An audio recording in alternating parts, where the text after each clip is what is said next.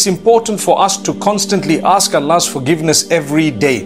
One of the most blessed times that you could actually call out to Allah is the time of suhoor. That is a time, the last third of the night, the time of tahajjud, the time just before the Fajr adhan is called. And at this particular time, the hadith says, ينزل الله تبارك وتعالى إلى السماء الدنيا كل ليلة حين يبقى ثلث الليل الأخير فيقول هل من تائب فأتوب عليه وهل من مستغفر فأغفر له وهل من سائل فأعطيه. Allah Almighty descends to the lowest heavens in a manner that is befitting His Majesty, and He calls out when the last third of the night remains. He calls out saying, is there anyone seeking forgiveness that I may forgive him? Is there anyone who is repenting that I can accept the repentance? And is there anyone asking me anything that I can give them?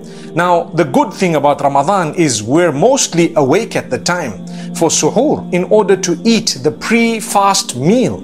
And that time we don't realize that actually we should be also seizing the opportunity to do two more things.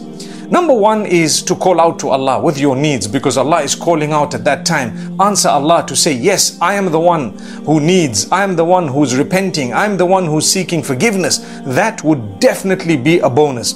And together with that, the second thing is, it is the time of tahajjud, which is the best prayer after the farad prayer and the witr. This is the best in terms of the voluntary prayers.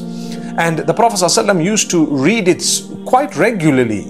If you were to look at what you can do to earn the pleasure of Allah, He mentions in the Quran, in Surah As-Sajdah, تتجافى جنوبهم عن المضاجع يدعون ربهم خوفا وطمعا ومما رزقناهم ينفقون.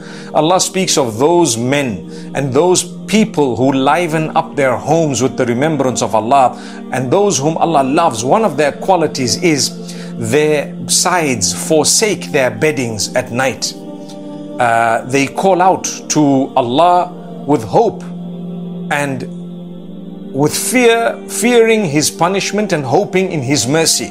And they spend a lot from what Allah has given them. They spend in good causes, they look after people, they take care of the needs of others, financial and monetary. And Allah takes care of them.